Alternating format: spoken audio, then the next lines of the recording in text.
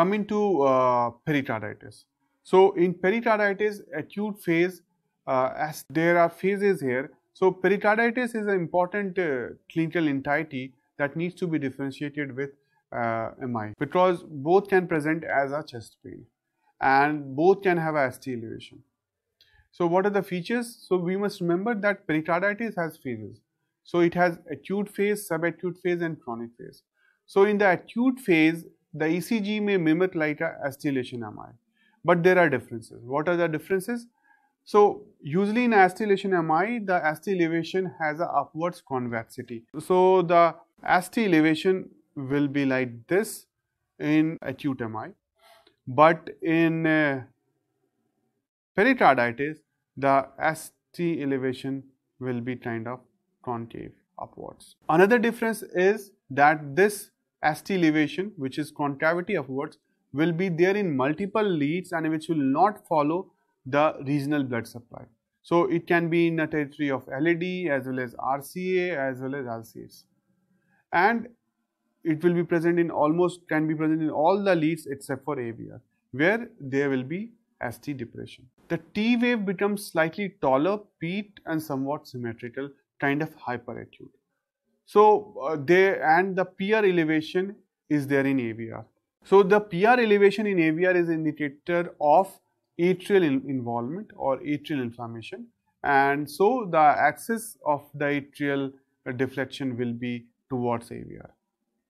So to sum up, in acute phase in pericarditis, you will have a ST elevation with concavity upwards in multiple leads, not following regional territorial supply of the blood vessel, except in AVR there will be ST depression there. The T wave is upright, it can be hyperacute, it's not inverted. So usually in acute MI there is a evolution.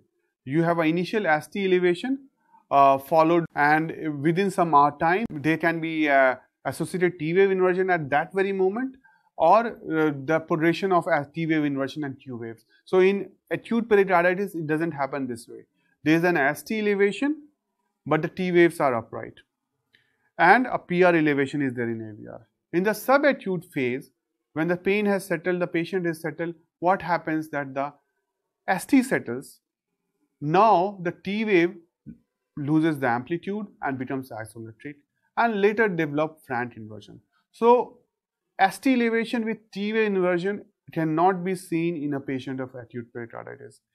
The T wave starts to change or invert only when the ST has settled. So this is what we call a subacute phase. So this is an important difference. In the chronic phase, what you can have an inverted T wave, or there can be complications of pericarditis in form of pericardial effusion. So it will result into diminished QRS amplitude and a potential electrical alternance, that beat to beat, since the heart is in a fluid bath, it moves with the each beat and your QRS, that's why the QRS amplitude varies beat by beat and you call it a electrical alternance. So these are features of pericarditis. And this is the ECG. If you see here, you can see the concavity upwards ST elevation, and it is inferior, anterior, precordial leads, lateral leads, in multiple leads. So that is pericarditis.